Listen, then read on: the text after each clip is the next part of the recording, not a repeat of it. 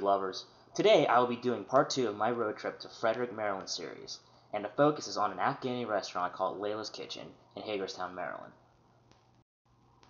On my way to Frederick, I stopped at a rest area on Interstate 70 and thought to myself, I still have plenty of time before the rehearsal.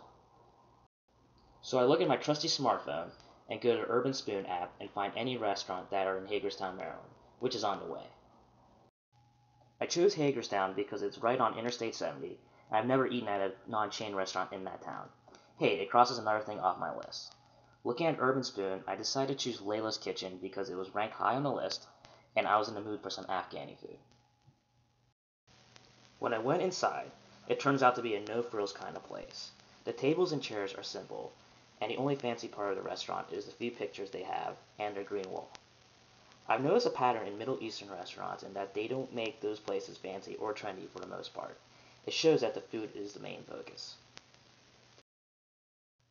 What was also interesting is that they didn't give you a menu. All their food and drinks is on a chalkboard, and you have to order at the counter.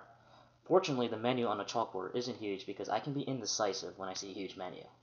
I initially ordered a chalpi kebab, but they ran out of the ground beef for it, so I ended up getting the sautéed lamb instead. It came with naan bread and a mix of yellow and white basmati rice. From the looks of it, it's a fairly simple dish.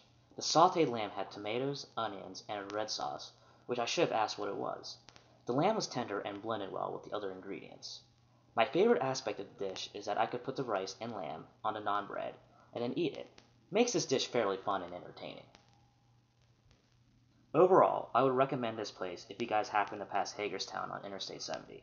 Laila and her husband are very welcoming and make you feel like you're home. You get a home-cooked meal, prices are reasonable, and it's a good change of pace from fast food places. Thanks for watching this vlog, and happy eating.